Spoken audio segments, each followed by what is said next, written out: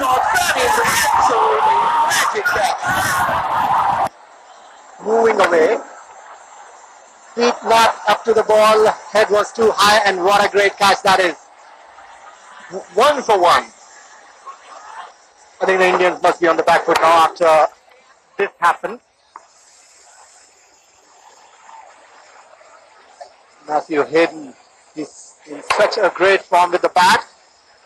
And that confidence carries in the field. What a lovely catch that was. For the batsman, as I mentioned earlier. But on this day, Sehwag can be quite a handful. Strike rate of 97. Nathan Bracken, star of the show. And Faridabad picking up early wickets. Very early in his one-day career. But still, the economy rate very good. 20 wickets in 14 matches. 3 for 21. Last time around was his best. And for Nathan Bracken, this will be the biggest challenge of his short career. Going to two players of this calibre in front of this crowd. There's absolutely buzzing crowd here at the Wankhede Stadium. They did dismiss Virendra Sehwag in the first over in Gwalior. Could this be different? Bracken to Sehwag. Good delivery first time, and he's given it! He has given it!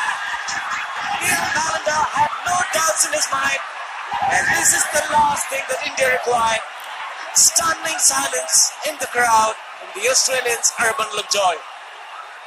Bracken, a wicket, second ball at Faridabad. This one pitches, goes straight on. No shot from Virendra Sehwag.